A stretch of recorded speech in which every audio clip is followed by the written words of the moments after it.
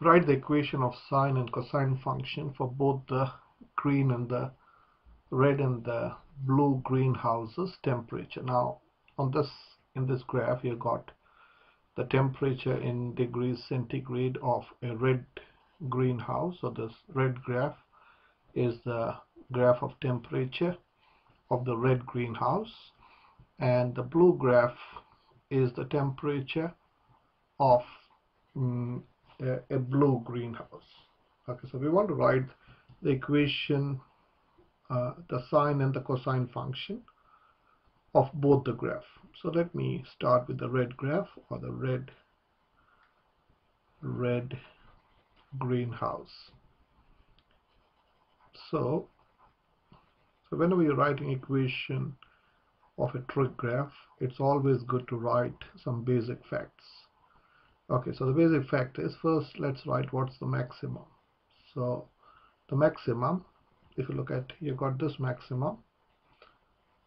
So I'm talking about the y coordinate. The maximum temperature is 13 degrees centigrade, and the minimum temperature is, this is the minimum temperature, which is 3 degrees centigrade. Okay, now from this you can write the find the baseline, which is the average of this. So 13 plus 3 is 16, so 8 degrees centigrade. So 8, so this is 5, 6, 7, 8. So this is your 8, which is your baseline. So if you draw a baseline, the baseline would go somewhat like this. This is the baseline. So this is your baseline, which is halfway between maximum and minimum. Okay, and the amplitude is the distance from the baseline to the maximum, or baseline to minimum. So if you go 13 plus what is, sorry, 8 plus what is 13, so which is 5, so amplitude is 5. And finally we need to write sine and cosine. So if you're writing a sine graph, you can start from maximum or minimum, and if you are writing the sine graph, you have to start at the baseline. So let's write the coordinate of the baseline here. One coordinate here. So this is the baseline. So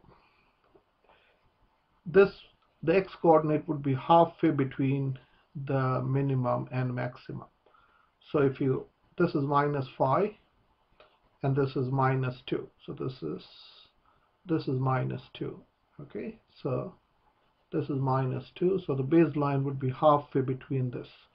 Or you can take the average, minus 5 plus minus 2 is minus 7, so divide by 2. So this would be minus 3.5. The coordinate of this point is minus 3.5 comma 8. We know the baseline is 8.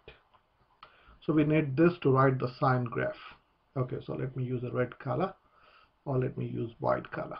So now we need to write, so let me continue with red, the starting point.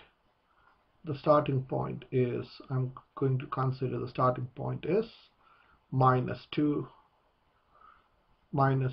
comma 13 is the starting point to write the cos graph. So to write the equation, this is the general form. Let me write the general form. Y is equal to the amplitude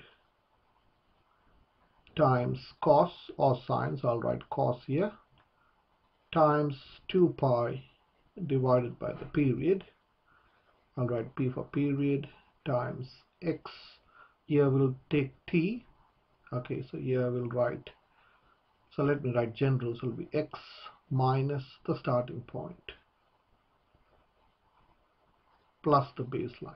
So this is the general formula. So we forgot to write talk about the baseline, sorry, the period. What's the period here? Well, the period is the distance or the wavelength. So half the wavelength is how much? From half the wavelength is 1, 2, 3. So the full period is 6. Okay. So if you're starting at minus 213, which is maximum, the equation of the graph is going to be positive cos.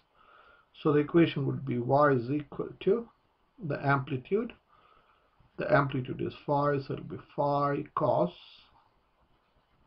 2 pi by 6 times x. So I can consider this as x. So let me use a different color. So this is your x-axis and this is your y-axis. On the y-axis you have taken temperature, on the x-axis you have taken time.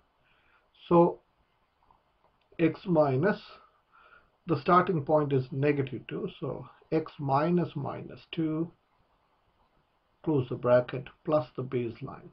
The baseline is 8. So let's simplify this a little. So y is equal to phi cos pi by 3 times x plus 2 plus 8, and that's the cos graph. And if you want to write as a sine graph, the equation would almost be the same. So if you're starting from the baseline and you're going up from this point, it is a positive sine graph. So the equation is y is equal to phi sine the same thing, pi by 3 would remain the same. The only difference would be the starting point. So it will be x minus 3.5, 2 brackets plus 8. So if you simplify this, this will be y is equal to phi sine pi by 3 times x plus 3.5